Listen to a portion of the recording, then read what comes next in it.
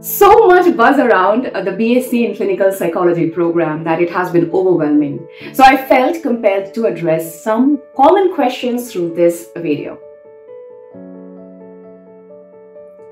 Before we dive in, if you haven't subscribed to my channel yet, please do so and turn on the notifications.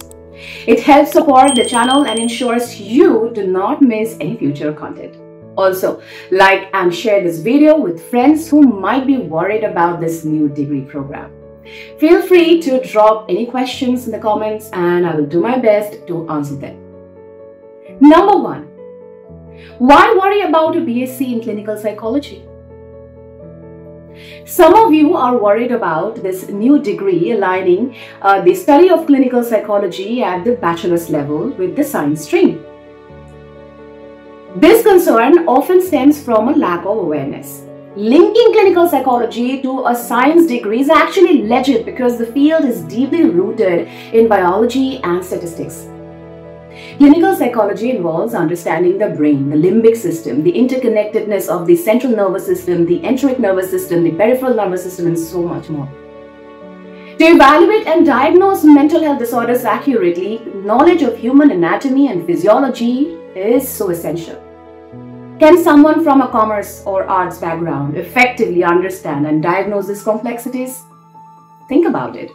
Would you trust a finance graduate to advise you on clinical mental health? They might offer generic advice, but nothing specific to your actual situation. Number 2, alternate pathways in psychology. You can still become a psychologist even if you are from a non-science background. You can pursue a BA in psychology with a focus on counseling, followed by a master's degree in the same field. With good scores, you can become a teacher, a professor, academic advisor, business advisor, and more. Clinical psychology isn't the only path.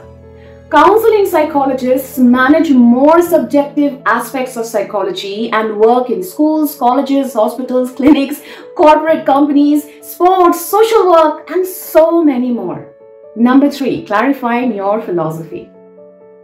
Why do you want to become a psychologist? What aspect of human psychology do you want to impact? Leverage your natural strengths and align them with your training. If your goal is to help people overcome emotional and psychological distress, then focus on the available options and use them to your advantage. Whether you pursue a BA or MA in psychology, you can still earn a PhD in counseling psychology and include doctor in your name. 4. Fundamentals of becoming a psychologist. To become a psychologist, you need a strong foundation. Now you ask me, of what? It's ironic to worry and have false expectations when your job as a psychologist will be to help others. Stop worrying and set realistic expectations. Calcutta University has always considered BSc psychology graduates for its postgraduate program, and no one had any issues about it. I got into IGNOU, where non-psychology students can study clinical psychology, but they still need to complete a 1-year PG diploma in clinical psychology before proceeding toward a doctorate. 5. Be careful of misleading advice, please. This is a very important aspect. Be careful of people who say things to please you. You need things that help you in real life without negative consequences.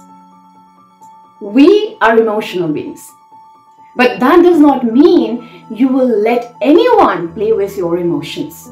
For example, people now asking, are students from the arts background not capable of being psychologists? I would ask you to pause and rethink. Has RCI said that you cannot become a counseling psychologist, a thought leader in industrial psychology, or that you cannot become the next Anna Freud or Girindra Shekhar Bose? We have to work in systems, and so scientific rigor and alignment must be accepted. Conclusion. Do you still want to become a clinical psychologist through the BSc in Clinical Psychology pathway? If so, why not restudy your 11th and 12th grades in the science stream privately and pursue a BSc? If you're passionate about it, you will make it happen, won't you? Don't be very traumatized by the BSc in Clinical Psychology program from the Rehabilitation Council of India, I would say. Many people opposing this have overlooked the other options. As aspiring psychologists, be open to challenging your beliefs and rethinking your approach. Remember, we have a frontal cortex that allows us to rationalize our expectations. This move by RCI may be good or bad, but it is not devoid of logic. It is very logical. So that's all. Thank you for watching patiently. I hope this video has clarified it all for you.